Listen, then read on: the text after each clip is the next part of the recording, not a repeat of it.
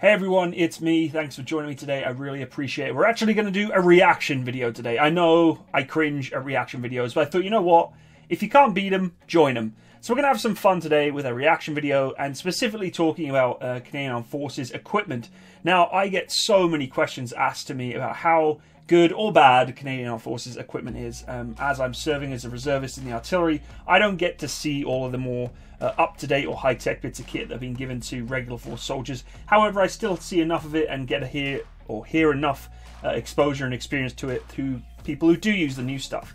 And what I'd like to do a reaction video on today is a force protection soldier on Operation Presence Mali. This is a Canadian Armed Forces video. I actually find it really nice. I think we need to see more of this.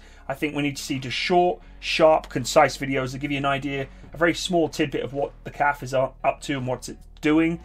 Because, you know, we see a lot of training videos, but I don't feel like we see enough of these kind of videos, actual operational deployments, and just short tidbits, because the culture that we're in today, everything is short, sharp, and fast, right? We've got, like, you scroll through Instagram, or cringe to say TikTok. God, I hate TikTok.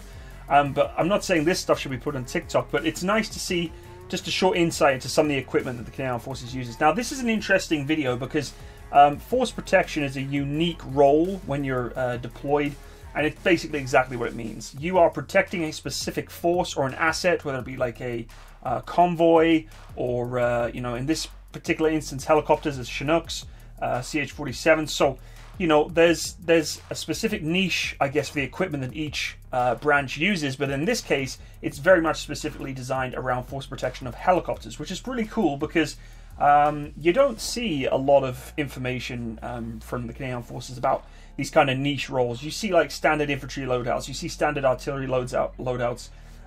It'd be nice to see other branches and other trades showing what they do. Even, you know, engineers, like, you know, breach laying kit. There was some really good social media recently of pioneers breaching through fences with you know, wire cutters and angle grinders and all that sort of stuff. That's really cool. I'd love to see more about the breaching side of things and how operators in the engineering world work, and maybe even more on the SF front, right? Special Forces. It'd be really cool to see the same format that we're looking at right now, which we're going to go into right away. I will not delay any longer, but it will be cool to see more of these kind of videos, just giving a rough breakdown of what we have. So in this instance, as I said, the soldier's quite specific on operational deployment in Mali. And some of the kit that he has is pretty cool. And I'm not going to say that it's top tier, you know, high tech, incredible kit. And a lot of the people that are watching this, maybe either ex-serving or serving Canadian Armed Forces members, probably screaming at the screen right now saying, "Matt, it's all junk, blah blah blah." But let's just take a look at it. I want to go through this a little bit. Hey everybody, I'm Private Gregory Kuzik. I'm part of Canadian Forces Royal 22e Régiment, 3rd Battalion, based out of Valcartier. We're here in Gao, Mali, and it's about toasty 48 degrees Celsius.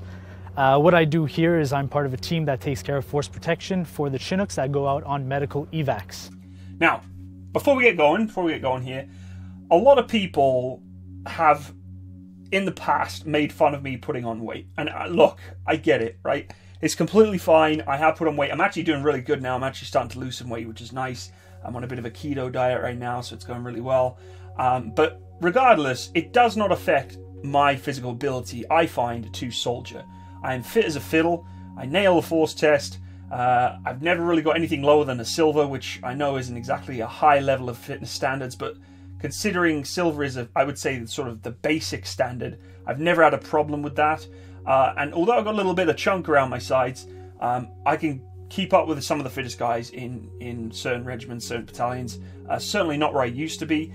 But in this instance, we're talking about a deployed soldier, right? A deployed soldier in an infantry role that is working as force protection. Pretty serious stuff, right? You need to be pretty fit. And I can guarantee you this dude is fit as a fiddle. I guarantee he's got high levels of fitness. But if you notice, he does have a little bit of a pouch coming on here, a little bit of a you know, sausage roll. And there's nothing wrong with that, right? The dude's probably beefed up, got a lot of muscle under there too. He's a bit of a beefcake. You can see his shoulders. He's a big guy. He could probably outbench and outpress anything I can do. But he still has a bit of a roll. Now that could just be muscle, the way his shirt's lying. If you look a bit carefully though, you'll notice in a couple of instances, right, there is a little bit of chub there. But that's okay. That does not defeat his ability to soldier. I guarantee his fitness is at a good level, right, for what he's doing. He's not an operator. He's not jumping through buildings, punching through doors and breaching buildings, all that sort of stuff, right? He's force protection, but he can probably handle himself very well in fitness. So I know it's totally off track from the equipment, but just a note that I had in this situation. Most people say, "Oh, look, he's got a, he got a little bit of podge on him there." No. I guarantee this dude is fit, and he has got a lot of fitness behind him.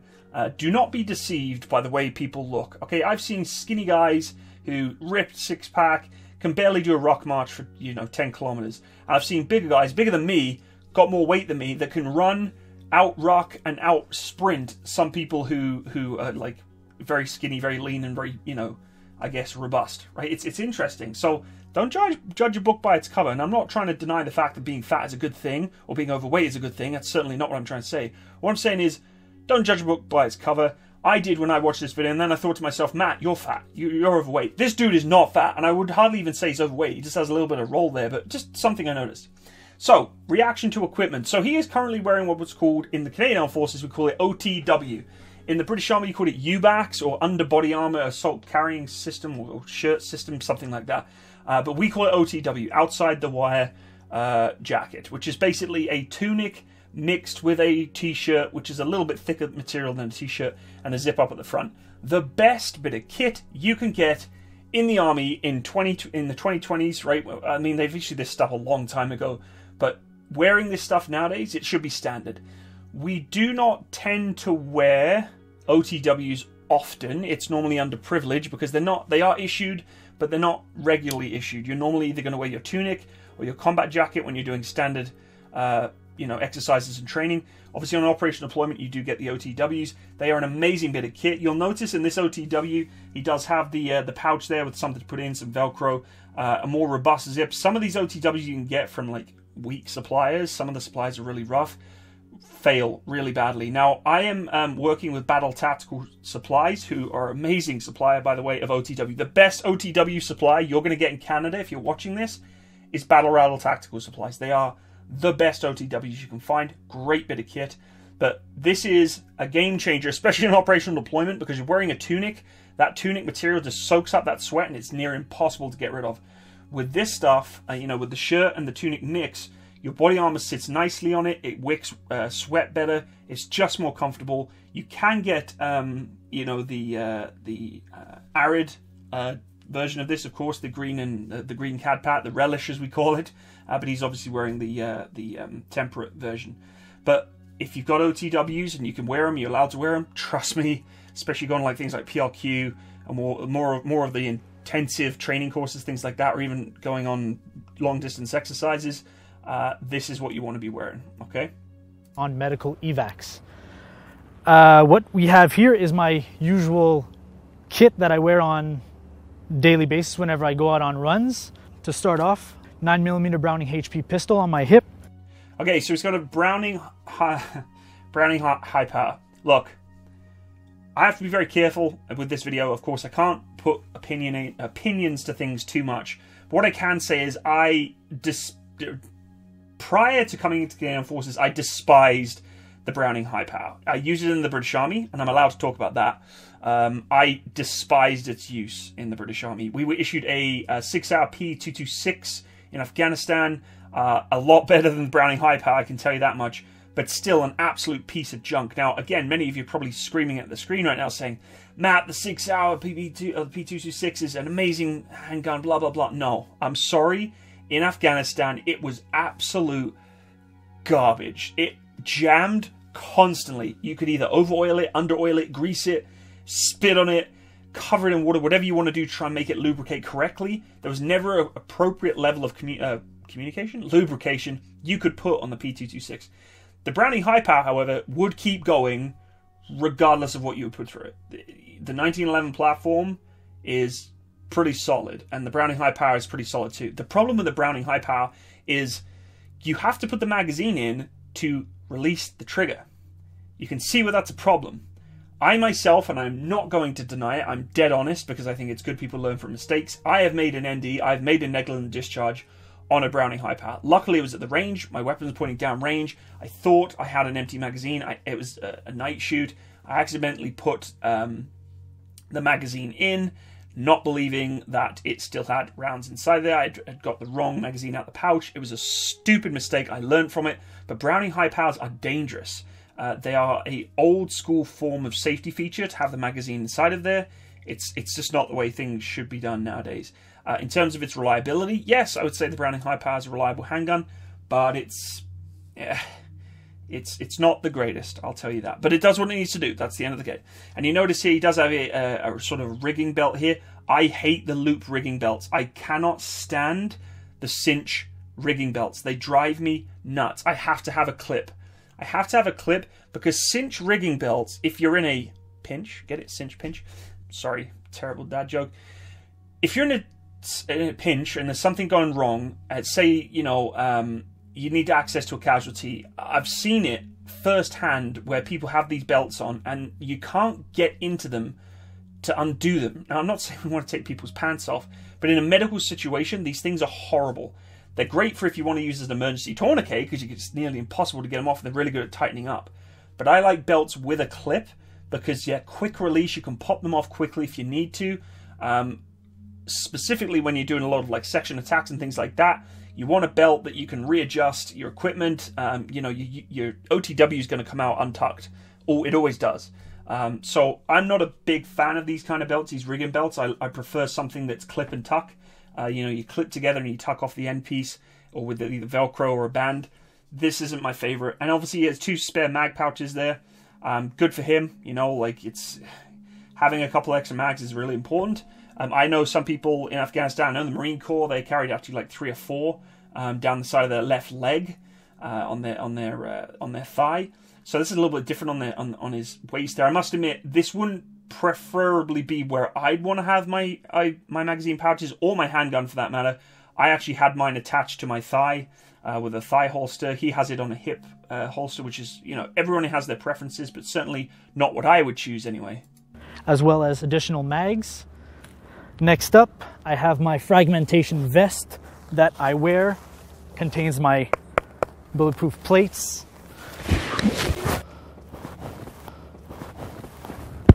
Next. Okay, so fragmentation vest.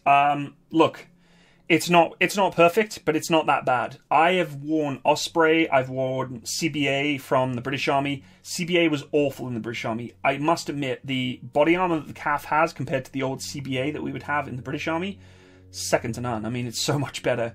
Osprey was on a different level. Osprey was very similar to the British Army's, the Canadian Army's Kevlar vest, or frag vest as we call it.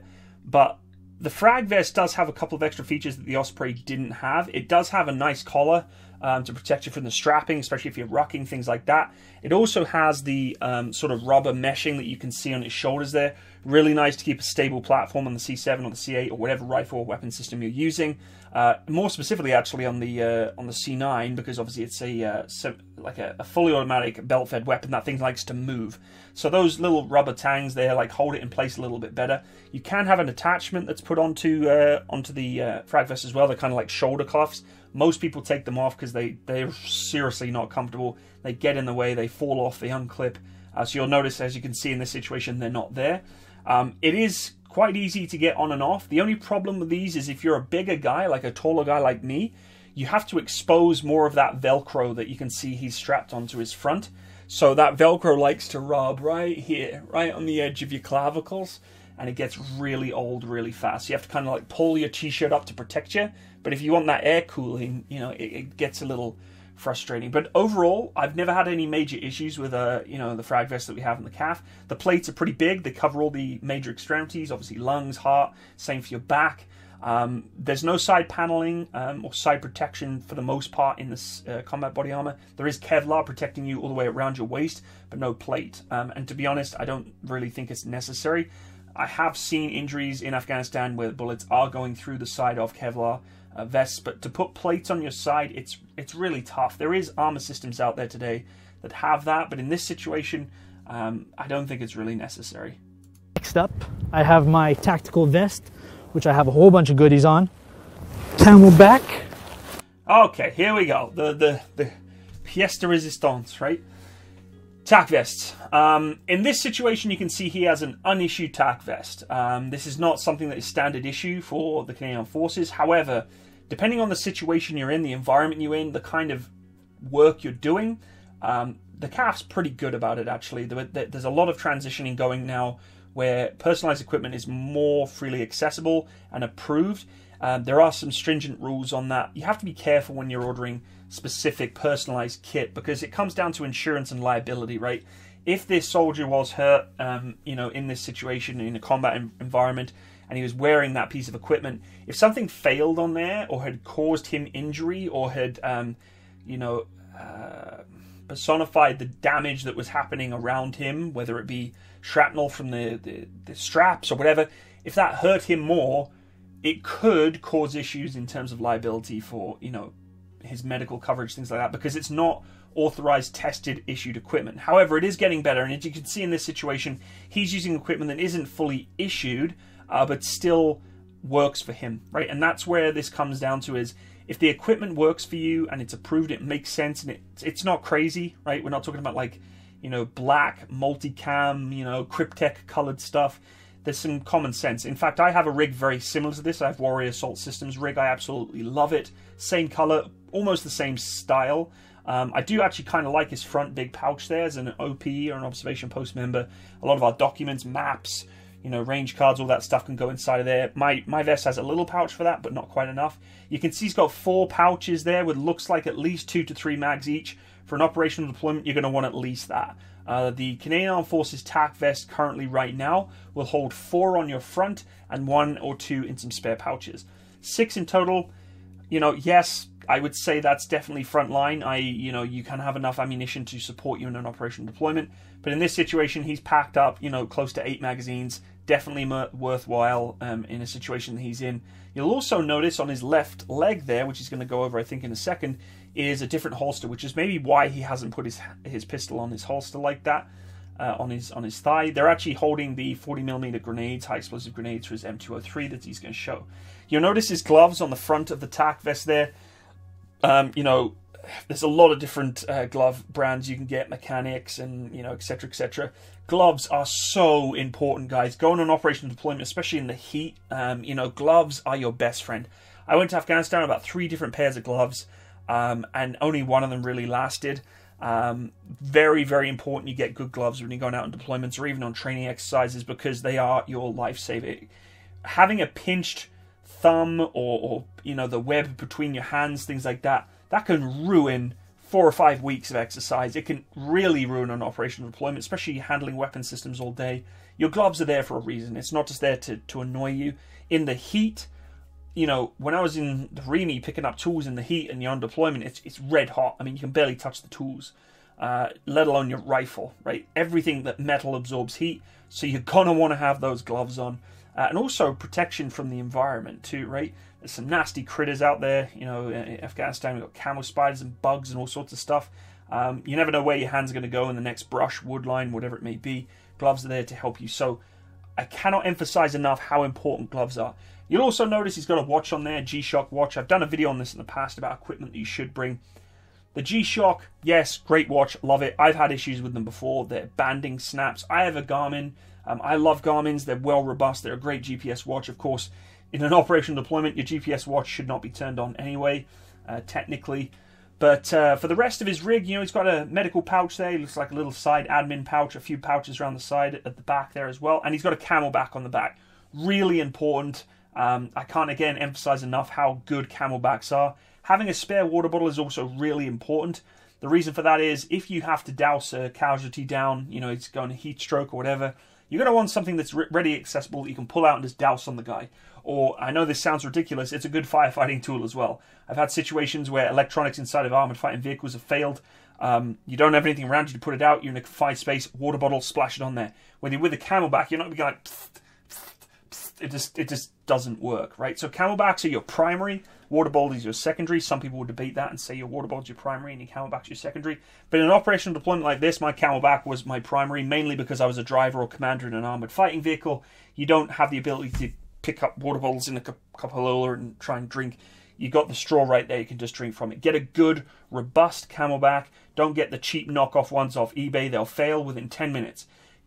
Camelback are a tried and trusted brand. Use them. They're fantastic. Other than that, you know, he's got his radio connection here. I think he also has an IR strobe on his right shoulder. Really important, especially if he's working with helicopters, which he is with the Chinooks. He's going to have that IR strobe on there pretty heavily, especially in, obviously, night operations to ensure that he's tracked. And when there's dust storms, I'm telling you, you know, even with tanks, it's important to have those IR strobes because there's so much dust. All this, you know, powder-like sand. It's not like the sand you see in, like, say, the Sahara, where it's like granulated, thick sand, like sugar. This stuff is like baby powder, and it just turns everything around you into like a smoke screen when helicopters or vehicles are traveling high speed. So IR strobes are really important. On the back here holds 3 liters of water. So 3 liters is a good amount of water. That's a heavy-duty Camelback. Again, you can tell it's a Camelback brand. These fail all the time, by the way. So if you're going to take a Camelback, bring a couple of extra of the nozzles because they do get caught on stuff. They break. There's nothing worse than having 3-liter Camelback burst on you and having no way to correct it by putting a spare one in there. So I always bring a couple of spare nozzles because, you know, you're going to spend $100 on the Camelback. They're a $10 part. And if you're out in operational deployment like this, you're not going to get one on Amazon overnight, right? So bring a few extra with you. I've seen so many people invest in Camelback. It gets caught on a bit of rigging, or even when they're just putting their rucksack on, their small pack, it snaps that nozzle off. There's water pouring all over their kit. I'm like, oh, well, I'm screwed. They either have to pinch it off with a zip tie and then cut the zip tie off every time they want to have a drink, which is ridiculous, or just bring more Camelback nozzles. Yeah, you'll notice his Pressel there is for his radio. He's got his side radio pouch there. Some radios are a little bit more cumbersome than this. The 152 is a fairly large radio, even though it's, you know, for its size and what it can do, it's not that big. But some pouches are a little bit more awkward than others. So you're going to want a nice thick pouch that can hold this tight to your body and it's not flapping all over the place, but it looks like he's got his under control. Yep. Oh, and of course, a nice carabiner there, right? Carabiners are really important. They can throw all sorts of kit on there. I have one for my helmet, one for my gloves. So if I want to take my helmet off and don't have to carry it around with me, I can just loop the links of the chin strap onto that clip there, and off I go. And the same for gloves, because if you lose your gloves, you're going to be pissed. And putting them into your pockets, it's not the best way, because if you're crawling through the brush or doing something else and they accidentally fall out, it's not a good time. Plus, gloves get really sweaty, so you don't want to put in sweaty gloves into your pockets all the time, just, you know, soiling up your pants. Let them air out in front of your kit. Get really thirsty over here. Clip that up. So you'll notice in this rig, right, he's got one singular strap, heavy-duty strap there. That's what you want. If you're going to buy a rig, make sure it's strong, right? Make sure it has a heavy-duty thick strap. Not these, I've seen some of these horrible, like, airsoft ones. They've got tiny little straps. Even these buckles are a little risky, right? They're thin plastic buckles. My Warrior Assault System does have a few of these. They're not ideal. You can get metal ones that are a little bit better. But ideally, you know, look for the ones with the thicker buckles. And you can see his Camelback pouch is actually a separate pouch to his main rig that he's attached there. But again, it's got a good clip on the back, not just Velcro. Because again, this stuff can fall out. You know, it's so easy to fall out when you're doing all sorts of bits and pieces. It's nice and secured, so. As well, on my kit, I have a medical pouch that every soldier has when he goes out of the base, I should say. I have my gloves that not only prevent me from getting sunburn, but keep my hands protected, as well as an accessory pouch that I could carry anything. So those gloves have clearly been purely in a aviation environment. If you're working with tanks, tracks, armor, or even maybe infantry, these gloves get torn apart real fast. So that's what I'm saying. Bring more than a few sets of gloves. You can already see the sort of the suede on the inside of his gloves is starting to get a little bit worse for wear. But you know, if your gloves ain't got some tears in them, they need some more work on them. No, I'm just kidding. But seriously though, I can't emphasize how important gloves are. There's that IR strobe right on the top there, on his top shoulder. There's no point putting it in between his pouches here. It needs to be nice and high so it can be seen from above. Or when he's laying down on the floor, it's not in the soil, it is on his shoulder. Some people say, well, why don't you put it on your back, Matt? Because then it can be seen from above it anyway. Because you're going to put a small back on the back of this. You want it on your shoulder because that's going to be the most least exposed. When you're putting an IR strobe on there too, and you're putting rucks on, you want to make sure that IR strobe is above the strap. You know, again, I've seen many people break these things or lose them because they're just not paying attention to the kit when they're mounting it onto their bodies. Anything from a notepad to pens to string, anything. String. Yeah, I mean, string is one, but yeah, there's a lot more important things that I'd be putting in my pouch there than string, but I mean, each of their own. Another thing that I have here is my Kevlar helmet. So before we go to his Kevlar helmet, let's just go back a bit.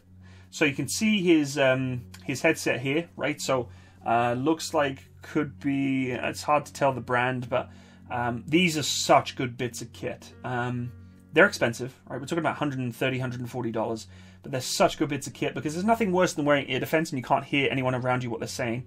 But with these, they amplify the sound that they can hear, take it in, you can still, it's like a microphone, right? And a speaker inside the headset, but it will block out high frequency, high decibel volume. So this is a essential bit of kit in an aviation world, of course. You know, I work in the aviation industry. Engines are loud, they're powerful, and that high-pitched whine, especially if you're working even with tanks, you know, heavy-duty diesel engines all day, you should have a crew headset anyway, but sometimes you may be working alongside heavy vehicles. These headsets, these ear protection are really good. The standard little earbuds, I always keep a spare pair of them because you never know when these things fail because they're battery powered. But just be aware that, you know, those headsets, they're fantastic, absolutely fantastic. My Kevlar helmet keeps my head protected for any falls or dangerous things that could happen out there. So the CG634 helmet, there's been a couple of variations of it. I actually think it's a really nice helmet. I have no problems with it. You know, you get a lot of people saying they absolutely despise it. It's a general issue helmet. It's not supposed to be specialized with all the fancy stuff. It's meant to do a simple task of protecting your skull from indirect fragments or potentially, you know, bumps, hits, whatever it may be. The adjustable straps do get sometimes quite annoying because they do get, you know, stretched and a little bit loose. But it's a good helmet. I mean, I like it. The night vision mounting on it does get a little cumbersome. You know, when you're wearing night vision for a long period of time, it drags down your head, right? But for the most part, it's a good helmet. You can see he's obviously got his NVG helmet mount on there, and he's got his cat's eye band on the back there. Especially in the aviation industry or an operational deployment, you're going to want cat's eyes on the back, knowing that if you're on a foot patrol, the guy in front of you, you know, if your night vision fails, at least you know where the guy in front of you is. You'll be amazed at how scary it is when it's pitch black on a you know, deployment, and all it takes is for someone to turn their head like that, and if your night vision's not adjusted yet, if it's a truly pitch black night, they're gone, right? So cat's eyes really they help a lot, and also they help for if you're completely sleep pooched and you just totally not where you are, you wake up from sentry, wake up prior to sentry, and you're like, hey, where's all my kit? It should be right beside you, but sometimes it takes you a little bit of time. You can tell exactly where your helmet is. It should be one of the first things you put on. Cat's eyes are really useful. So next up, I have my ballistic goggles that allow me to protect my eyes from the rotor wash when the helicopter comes down and we get out, because without these I won't be able to see a thing. Okay, so this is such a good point. I cannot emphasize enough how good those things are. We do not use them, I find, in training in Canada, just on home turf enough. A lot of the armoured guys do, you know, armoured recce, obviously the aviation side. But, you know, when it comes to dismounted roll, they're not used very often. But when you're on deployment, they are your best friends. Again, if you have 2 sets of them, when I went to Afghanistan, I had like 2 or 3 sets actually. I had the 2 issued set and one of my own, because these scratch up super easily. They get super dusty. The ports that can prevent the dust get clogged. You have to blow them out. They can be cracked real easily, but they're great bits of kit. A lot of people leave them on their helmet, which is fine, but again, your helmet gets thrown around a lot. It gets bumped off things. Ideally, you want to try and keep this in a position where it's, you know, more safe in your small pack and bring it out when you need to. You can leave it on your helmet though, but as you can see, he hasn't. Some people just leave it around their necks too, but it's such a good bit of kit, especially working around helicopters. You know, coming off the back of a Chinook, again, in this talcum powder-like sand, this thing, you need it. You literally cannot see if you don't wear those things. Standard eye protection is not going to help you. Won't be able to see a thing. Last but not least is my C8 service rifle. So, as you can see here, it's a typical Canadian Forces rifle. I have my PEC-2 laser. It's an infrared laser that I could only see with my NVG. Okay, so the C8. The C8 is the carbine version, or the smaller barreled version of the C7 standard service rifle. C8, it's pretty basic, right? It's a standard C7 Colt C7, Canadian Armed Forces standard issue 5.56, 30-round magazine. You can notice in this situation he's put a 203 on the bottom there. I must admit, it's not often I've seen a lot of C8s with a 203 on the bottom. I'm not fully infantryed, but you're seeing the C7s with the 203 on there. His Pec 2 laser, obviously very important again, in the aviation world, flying around. If he does need to allocate targets or indicate someone on the ground or in the air of something that he's seeing, Pec 2 is a powerful laser. It's going to be able to indicate that pretty well. Again, punching through that dust and all that nastiness, the Pec 2 is a pretty powerful bit of kit, very useful for designating things and for visual indication, target indication. And that's a pretty nice rig. It's a pretty nice setup. Personally, myself, I would like a C7, but understandably, he's in an aircraft aviation role. He doesn't want a long-barreled, 20-inch barrel C7. He wants the shorter carbine version. It makes complete sense. Personally, in Afghanistan, I barely used my service rifle. I was using either the chain gun or my Browning. Not Browning, sorry. I'm getting used to the Canadian Forces. My SIG. My SA-80 was basically left in a garbage bag inside of the Warrior most of the time. But in this situation, I think this is his primary service rifle. So, and he has that 203. Of course, 203 is a predominant, high explosive fragmentation round. Pretty useful if you need to put some heads into the soil. But the times are changing. The 203 is starting to be transitioned a little bit. There's different options out there than the standard 203. But still, really nice rig that he's got there. And you can see the standard C7A2 optic there. I've had no problems with the Elkin personally. A lot of people say, oh, I don't like it. Slings, let's talk about slings for a second. Slings are my pet peeve. I hate slings that are annoying on my body. I'm very specific to my slings. That's because I think the British Army sling for the SA-80 is one of the best slings that they've had. It's a really nice system. You can turn it into a rucksack, like a backpack for your rifle and that sort of stuff. This sling looks a little bit different. It's not kind of something I would choose.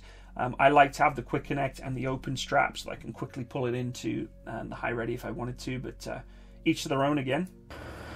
As well as the M203 grenade launcher that I previously showed you.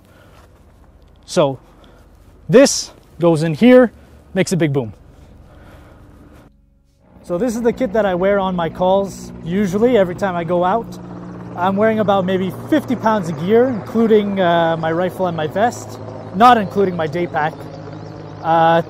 It's 50 degrees outside, 50 pounds. Calls for a hot day. So, 50 pounds, a lot of people think that's not much. I guarantee he's actually going to have more than that. It's 8 magazines alone with full rounds inside of there, plus those 203s, plus his MVGs, and the extra water. You're racking up some weight real fast there. Your frag vest, your plates. It gets heavy, right? You obviously wouldn't be wearing your MVG primarily in the day, depending on if he's operating in a scenario where he's going from day to night, then yes, he may leave it on because you don't want to be fiddling around looking for MVGs in your kit and you want it pre-mounted. Personally, I never wore my MVG unless absolutely necessary. When you're driving in convoy, luckily you have the convoy lights to see where you're going. And my MVGs inside the vehicle was the BGTI or Battle Group Thermal Imaging System. Wasn't very great, but it was better than looking through the small monocle that you have for night vision. You can see again he's put his goggles on the top there. Definitely a good personal preference, but this is a good setup. I would be very comfortable, very, very comfortable going into the role he's in, or multiple roles actually on deployment in what he has right now. I'd be very comfortable. I like his rig. I obviously like his rifle setup with the 203. He's got a good setup for his water and hydration. He's got the IR in the right location. He's got the good headset. Browning not quite where I'd want it to be, probably in my right thigh, and the spare 203s on his left leg. So, a good rig, good setup. And I know a lot of people tear into, Canadian Armed Forces kit, and I don't think it's right. I understand that there's a lot better kit out there, but for what I've used it for, it seems to work pretty good. I've talked to many veterans of Afghanistan from the Canadian Armed Forces, and they enjoyed the kit that they were issued. It wasn't perfect, but it did the job, and again, they customized. But it's nice to see, these, as I said, nice to see these little blurbs of what kit we do use. Although some of it unissued, the majority of it is, and it does what it needs to do. It's not the pièce de résistance of the best, but it will get the job done. And some of those points I mentioned in this video today, hopefully you can take a little bit away from it. Things like gloves and water and hydration, especially if you're going to hot environments. Of course, this all changes when you go into a colder environment, obviously, but that's a different story for another day. So I hope you learned a little bit about, you know, this React 2. And if you enjoyed it, let me know. Leave a comment in the comment section. I'd love to hear your opinion. And if you want to see more of these kind of videos, let me know. Click the little bell by the subscribe button. Hit that like button. It really does help me. It really helps me. Please, please, I beg you. No, I'm just kidding. But if you do enjoy the video, it does help if you click the little like button and leave me a comment. And if you want to go check out my social media below in the description box, you can check out my Instagram, my Facebook. I also have my Patreon and my PayPal there, so you can you know, support my channel if you wish to. I would really appreciate it, but of course, please don't donate if you know, you've got your own financial situations going on. And for those who have supported and donated, thank you so much. It really does mean a lot from the bottom of my heart. Also, you can go check out my sponsorship page in terms of clothing. I'm being sponsored right now by a clothing brand called Attire for Effect. It's artillery-based clothing brand. Really, really cool. You should go check them out for sure. And the website's in the description box. So that's it for today, folks. Have a wonderful day. All the best, and bye-bye.